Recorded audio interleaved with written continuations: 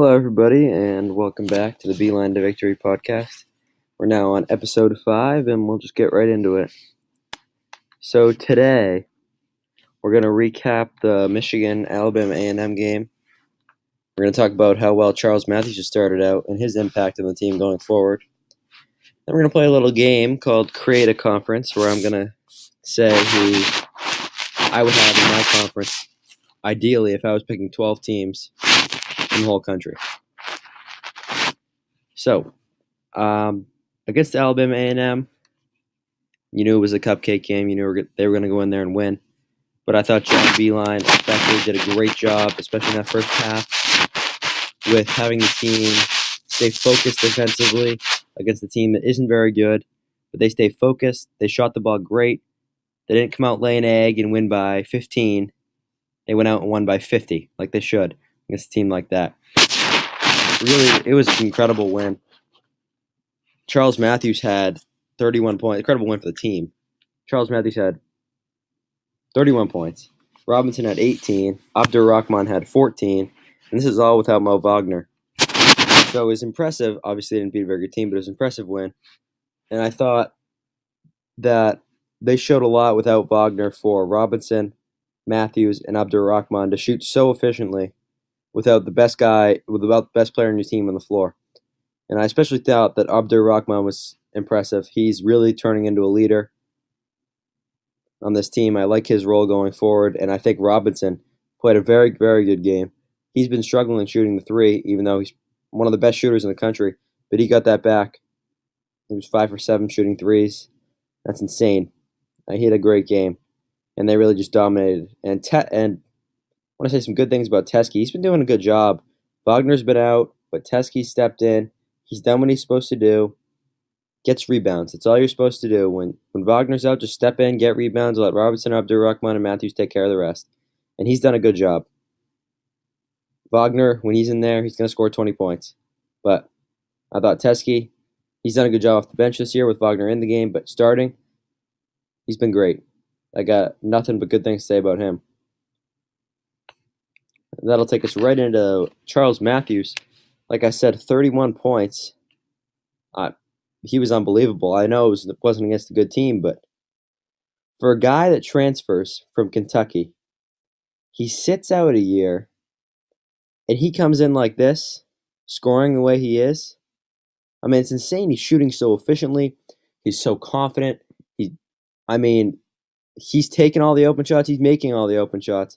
He's making contested shots. He's going to the basket like he should, and he's knocking down threes. The one thing that I think he needs to work on in his game are most definitely his free throws. He shot decent yesterday, pretty well yesterday, but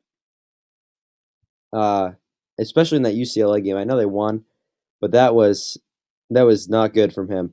He was not good, and I don't know. It bothers me to see a team from last year with Walton and obviously Abdur-Rahman, Irvin, Wilson. Robinson.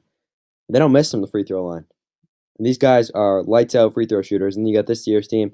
Wagner's not a great free throw shooter. Matthews not a great free throw shooter. It just seems like if they get that down, I think they can have a shot to compete in the Big Ten, because that's what's going to win you games at the end. Making free throws, securing the game. And if Matthews does that, he's really a complete player. And he has a good chance to make a Big Ten team, I think, this year, along with obviously Wagner. He's a big-time player. 31 points yesterday. That's a career high for him.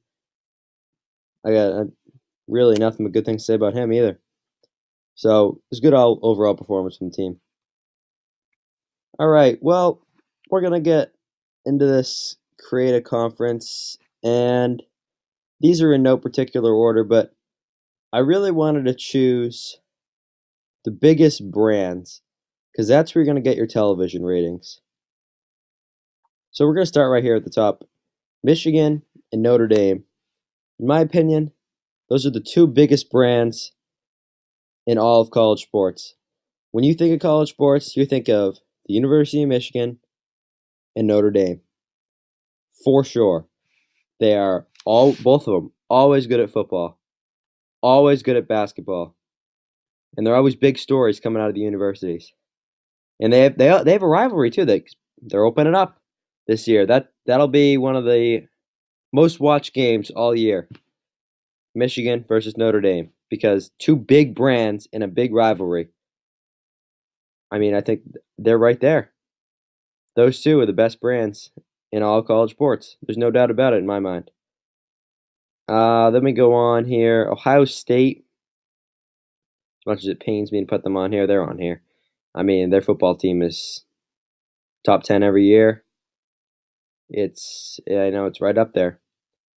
And their basketball team's usually formidable, but they got chosen really for a football reason and a branding reason because there are a lot of Ohio State fans out there. Same thing with Alabama. Their basketball team's usually all right, but their football team is, I mean, it's top four pretty much every single year. It's ridiculous how good this team is every single year in, year out. Best coach in the country. I mean, can't ask for any more. Clemson, I was on the edge about them, but they've shown me football wise and as a brand that they can be great. And I mean, you wanted to choose down the Southeast. It's a big spot for college football. You wanted to choose a school in the state of South Carolina, and Clemson or South Carolina. Are you kidding me? It's Clemson every single time. Duke and North Carolina. I chose them pretty much for basketball reasons. And I didn't choose Kansas or Kentucky because, well, I know Kansas is a big time basketball brand, but their football team is absolutely embarrassing every single year. And I didn't choose Kentucky because it's just not as big of a brand as Duke or North Carolina. Duke and North Carolina are always in the top 10 for basketball. They're always competing for national championship. And their football teams are not as bad as you think they would be. Duke is playing in a bowl this year. North Carolina was in a bowl last year. Don't forget, Mitchell Trubisky, Chicago Bears quarterback right now, went to North Carolina and played football there and had a great career. Those two are not that bad at football, but obviously they're basketball teams. Put them over the top. Oklahoma, again, wanted to get a team out of that state. It was either them or Oklahoma State, and it's a no-brainer. Oklahoma is usually better at football. They're usually better at basketball. Oklahoma State's a good team, but Oklahoma is definitely the bigger brand. Baker Mayfield came out of there, or is coming out of there. Then we'll move on. USC, I mean, what are you going to do here? Obviously, it's USC. You have them, and I was and these next few really get me. There were 5 teams here that I was looking at. I have these 3, and then I have Arizona and UCLA. Now, I didn't choose Arizona because I don't think that college sports are as big there as they are in these 3 areas. And I didn't choose UCLA because it's in the same area as USC geographically. So I went with Florida. I think that was key because you need to get a team out of there. Texas is obviously a huge brand. And this one, Oregon or UCLA. UCLA is probably the bigger brand, but if you're looking to, and this is a toss-up, I could have picked either, but if you're looking to expand your horizons, I think you got to go with Oregon and get the Northwest involved, and that's what made my decision right there happen. So this is in my mind the best conference you can make. You're gonna get the most TV ratings in the biggest geographical area of people watching. Well, that's gonna do it. Thank you for watching. We'll be back tomorrow. We'll be interviewing an Ohio State fan, which ought to be interesting. But nevertheless, we'll be back tomorrow. Thank you for watching.